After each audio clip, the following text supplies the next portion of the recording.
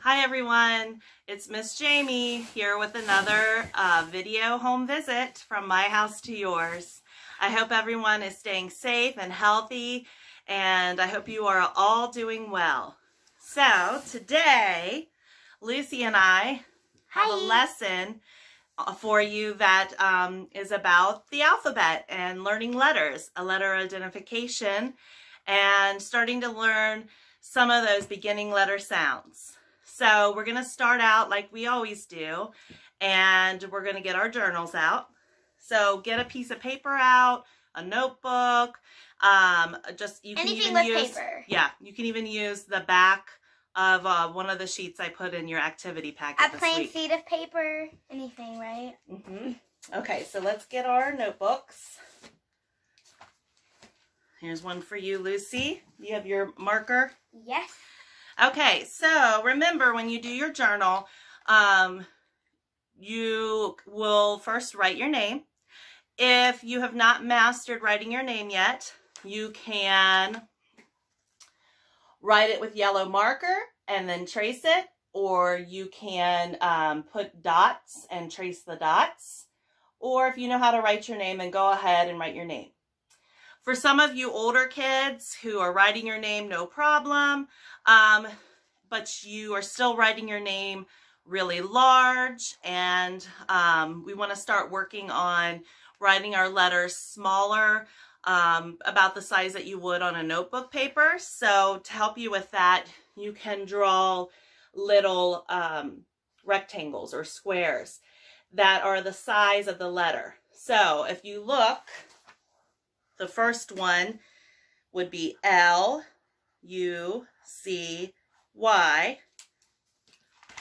And if you look at that, see how the first rectangle is pretty big because your first letter is supposed to be in uppercase. And then the next two letters are lowercase, U and C. And then we did a rectangle box that goes low for the Y. That'll help the kids start to form the letters in the right size and the right shape. So if they're ready for that, go ahead and try that this week. And if you already know how to spell your name, you could try spelling it backwards. Oh, that's fun. Very fun. Okay, so after you write your name, since we're talking about letters today, let's do a journal entry on letters. So have your mom or your dad help you with the writing of the sentence. My name starts with the letter, and then mom or dad leave this part blank so that they can write that first letter of their name. So I would write the letter J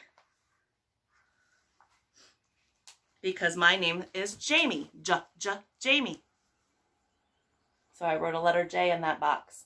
And then if you look, you see that I already drew a picture of myself. That's what you're going to do. You are going to draw a picture of yourself.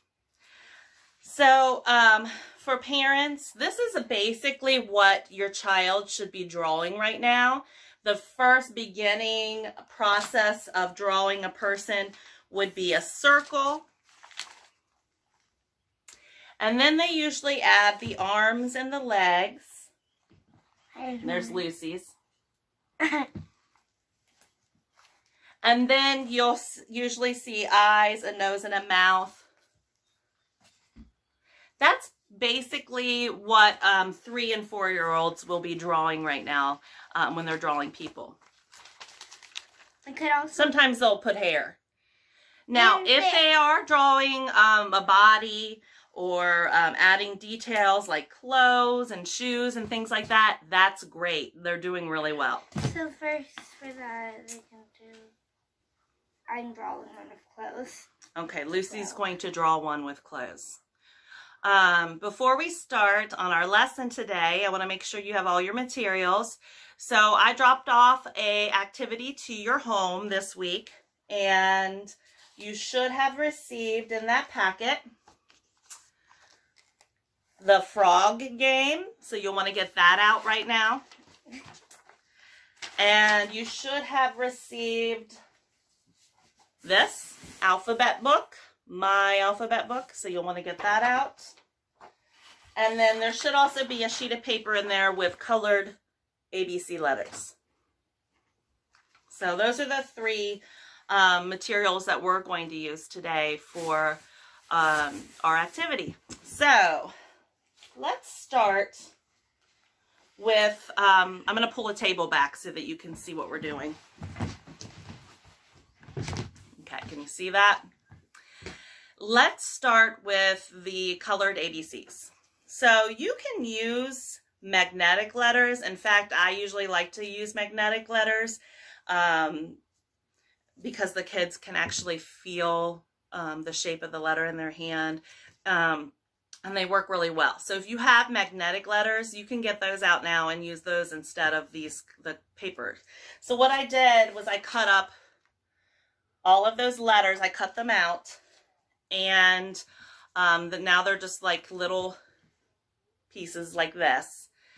What you're going to do with these or your magnetic letters, first just give your child, lay them down on your cookie tray or just on your rug or your carpet, and tell them to sort the letters by their color.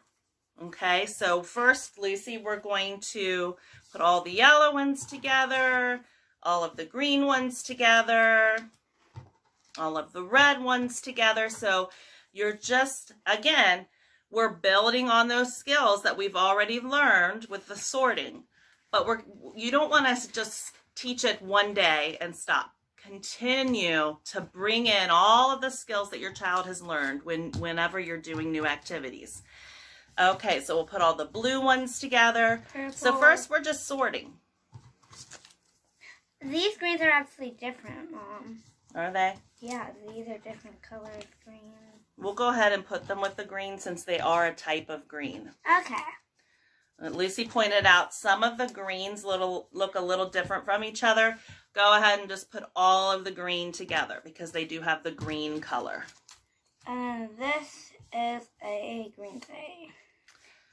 And then again, going back to some of those skills, we're going to count how many of each color. So Lucy, spell my name and oh, she spelled. That is something else you can do. Lucy right away wanted to spell her name. Let your child spell their name. Find the letters. And then you can sort it back. And then sort it back. Okay, so first we're going to count our letters. So Lucy, how many yellow letters are there? 1, 2, 3, 4. Right. How many red letters are there?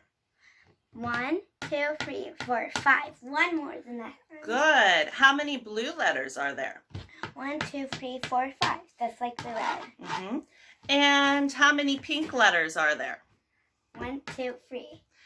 And how many green letters are there? 1, 2, 3, 4, 5, 6, 7, 8. And then ask your child, which group of letters has the most? Green? Right. Green has the greatest number of letters. Which group of letters has the least? Pink. Pink. Right. There's only 3. Pink has the least or the smallest number of letters.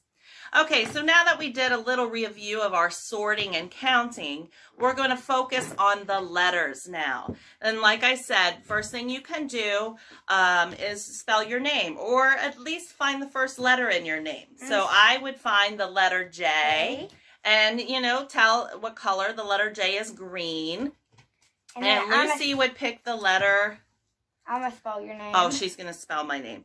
And, you know, after they find the letters in their own name, find the letters in Mom's name, or Dad's name, or Grandma's name, or a brother, or a sister's name. I spell it like that. You might not spell it like that. Okay, moving on from that. Now the pink has 4. You can start having them spell words. Yeah, so I just went and looked inside my alphabet book here and picked out some words. And all you have to do is just write them down on a piece of paper. Let me read that. And then have them find the letters. So they're just matching the letters. So our first word is dog. And so Lucy's going to find the letters in dog, and she's just going to put them right on top of the letters that I wrote down? I go here. D, O, G. G. And a fun thing about it is they're all purple or pink. That is cool. That doesn't happen a lot. Okay, so we spelled the word dog. Now, Lucy knows her letters really well, so she was able to find those very quickly.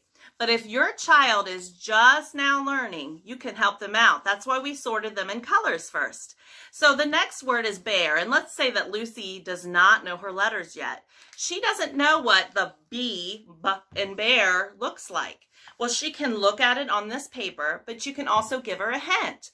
I see a letter B in the yellow letters. So now there are only 4 yellow letters. She has 4 letters to look through instead of 26 letters. And that helps her narrow it down and helps her to learn. So Lucy, can you find the letter B in the yellow letters? This is an N, this is a B, this is a K, and this is a B. And then she found the B, and she'll just place that B right on top of the B that I wrote down. The next letter is E. E is in the blue letters. Now, one thing that you'll want to see that I did, I wrote the words correctly with an uppercase at the beginning and then the rest lowercase. So that could be tricky because the letters are not going to look the same. The letters I gave you are all uppercase. If your child is just now beginning to learn letters, go ahead, it's okay to write all the words in uppercase so that it's easier for them to find the letters. If they know they're uppercase, those are mastered, go ahead and write them with the lowercase letters, and that'll help them start to identify the upper and lowercase match. Okay, and so our next word is pig. I see a P in the blue letters. Can you find a P in the blue letters? This is the A, this is the X, this is the H, and this is a P. Okay. I see the I in the red letters. Good job, Lucy. I'm not going to do the whole thing I do every time. I see the G in the pink letters. Pig. Okay, our next word is a sight word, and that is something that we'll talk about in another lesson. And I will give all of you a list of the basic sight words. Sight words are different than other words because a lot of times you can't learn them in the traditional way of sounding them out and learning letter sounds. You kind of just have to memorize them. So I will be giving you a basic sight word list that you can start practicing with your child, and I will in another lesson go over some activities that you can actually do with sight words. But one of our sight words is the, and so you can also, when we get to sight words, start writing sight words down and having them find the correct letters to match to the sight words. That'll help them learn those as well. Okay, so we're going to put our letters back down. I'm going to put a T for the the. Okay. And we're going to move on. Oh, there's the red and the pink. Let's clean up these letters here. We're going to read a book. We haven't read a book yet today. And can I read the book? You can help me read the book. We'll read it together. How about that? That's way fair. Yeah, that's fair. So I chose a book that has lots of letters in it. I love it. Chicka Chicka Boom Boom. You did get this book in your activity packet this week. If you already had this book, I know I had given it to some people. If you already had it and want to get a different book, just let me know and I'll get that to you. Okay, Chicka Chicka Boom Boom. Chicka Chicka Boom Boom is a great book. It is a great book. And Lucy's going to help me read it. The YouTube video, like Chicka Chicka Boom Boom. A told B and B told C, I'll meet you at the top of the coconut tree. Wee, said D to E, F, G, I'll beat you to the top of the coconut tree. Chicka Chicka Boom Boom, will there be enough room? Here comes H up the coconut tree. and I, and J, and tag along K, all the way on their way up the coconut tree. Chicka chicka boom boom, will there be enough room? Look who's coming, LMNOP. And QRS and TUV. Still more, W and XYZ, the whole alphabet up the, oh no. Chicka chicka boom boom. What happened, Lucy? They all fell off the tree. They all fell off the tree. Oh no. Skit scat, scoodle doot, flip flop flee. Everybody running to the coconut tree. Mamas and papas and uncles and aunts hug their little dears, then dust their pants. Oh, thank goodness their mom and dads came. And their mom and dads are the uppercase letters, aren't they? Mm-hmm. Help us up, cried ABC. Next from the pile-up, skinny D and stub toe E and patched up F. Then comes G, all out of breath. H is tangled up with I. J and K are about to cry. L is knotted like a tie.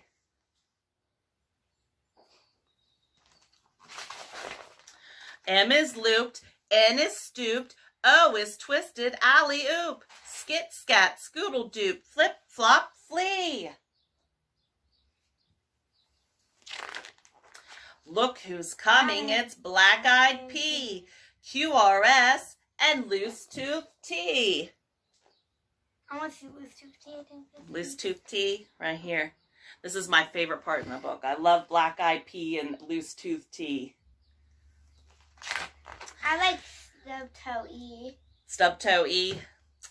Then UVW, wiggle jiggle free. Last two come, XYZ. And then the sun goes down on the coconut tree. But chicka chicka boom boom, look, there's a full moon. A is out of bed, and this is what he said. Dare, double dare, you can't catch me. I'll beat you to the top of the coconut tree. Chicka chicka boom boom. And then we have all our ABCs here. We could sing the ABC song. Ready? A, B, C, D, E, F, G, H, I, J, K, L, M, N, O, P, Q, R, S, T, U, V, W, X, Y, and Z. Now I know my ABCs. Next time, won't you sing with me? And it's good help here because you can, it's the uppercase. It shows the upper and the lowercase. I love that. Okay, so now that we've read our book, in your packet, you probably, let's pull this one out. This is a fun game that you can play at home. So you'll want to cut out all the little dots and all of the letter cards before you play. And then you can choose which game board you want to use. There's an uppercase and there's a lowercase. If your child is pretty good, has mastered this uppercase, then go ahead and do the lowercase. But if they master the lowercase, do it the uppercase. Okay, so here's our game, and I'll just show you how to play for a little bit here. So you'll have your cards that you cut out, and you'll just put those in a pile, and then, where are my dots? Here's the dots. And then you'll have your colored dots. And so the goal of the game is to cover all of the letters with the dots. So we're just going to do it with the uppercase right now. So I'll go first, and you can take turns playing. And I got the letter T. So I'm going to grab a dot, and I'm going to find the letter T on the letterboard, and I'm going to cover it up. And now it's Lucy's turn. She's going to pull a letter. I'm going to grab a little. Okay. And then I'm going to grab And what letter did you get, Lucy? I got an uppercase I. Okay, Lucy got... This actually looks like the lowercase L, Lucy. It does? Sometimes these are, the L's and I's get confusing, but this is the lowercase L. So Lucy, can you find an L? Right here. And again, we have the lowercase and uppercase mixed together in here. If your child has not mastered the uppercase yet, take the lowercase out and just do uppercase with your child. Okay? And let's see. I'm going to pick one. Oh. Got some blanks. I got letter X. So I'm going to take my dot. And I'm going to put a dot on letter X. So Lucy and I are just sharing all of the colors, and it doesn't matter which color we grab. If you want to make the game more competitive, you can. You can give one person all the red and pink. And then you can give another person all of the green and blue or something like that. I'll take a green. And then whoever has the most spaces covered on their board would be the winner. I'm going to take from the middle. You don't even have to do that. Kids love just playing and covering the letters. Why do I keep getting lowercases? There's a lot of lowercase in here, I think. But where is my lowercase? We've got a lowercase D. I just got that. Did you already do that one? Okay. Mom, I think that was a P. It could be a P. That's still a P. They're tricky. I'm going to pick up these and then put that. Okay. So just keep taking turns. This is a great opportunity for your child to learn some of those social skills that they'll need for school, as far as taking turns, and you have to be patient while one person goes, and then it's your turn. That's a skill. And it might take a few times of playing games like this for them to learn that skill, and that's okay. But this is a great opportunity for you to work on that taking turns and sharing and those types of skills as well. You could even use coins for the things. Yeah, if you lose your cover-ups, you can use coins. Okay, so I'm going to put this game up. Let me know how you like that game. I love to hear feedback. But it's a pretty fun game to play, and I think you'll enjoy it. And then last but not least, I wanted to show you the ABC book that I put in your packet this week. I'm going to scoot up just a little bit. I feel like you can't see me. Oh, where did I put it on marker? So, this is a book that you're definitely not going to work on all in one day. And I don't want you to do that. But I do want you to hold on to this book, keep it somewhere safe, because I want you to open this book every day. So on the first night, all I want you to do is to write your name. All right. And then each night, I want you to just do one letter. Can I do a letter? It doesn't matter which letter you start with. They are in ABC order, but if your child wants to start with the letter for their name, like Lucy is L, then she might want to start with L, and that's okay. Just do one page a night, though. You don't want this to become a burden or something your child doesn't look forward to. And the last thing I want to show you, after they practice that one letter each night, I want you to read through the whole book with your child. Only one time. If you do it over and over in one night, it's not going to be fun, and they're not going to enjoy it. They won't want to do it anymore. One time a night. And your child will learn their ABCs. So what you do is you open the book, and I want you to start with A, and you'll go A. And point to the uppercase. A. Point to the lowercase. And then point to the picture and say apple. So you'll go A. Apple. The reason that you're doing the letter sound on the lowercase is because that's how we read. Most of the letters are lowercase. So your child is going to learn their uppercase, their lowercase, and the letter sound by doing this every night for once a night. So you're going to go A, apple. Turn the page. B, bear. C, cat. D, dolphin. E, egg. I want you to do this all the way through to letter Z every night. And your child will be able to learn their ABCs and their letter sounds in just a couple weeks. It really is a magical thing. But remember, only do it one time, because I'm telling you, they'll get bored with it if you try to do it over and over in one night. Once a day, read through it, do all the sounds, point to the letters A, apple. Apple. And I think they'll do a great job. Let me know how they do.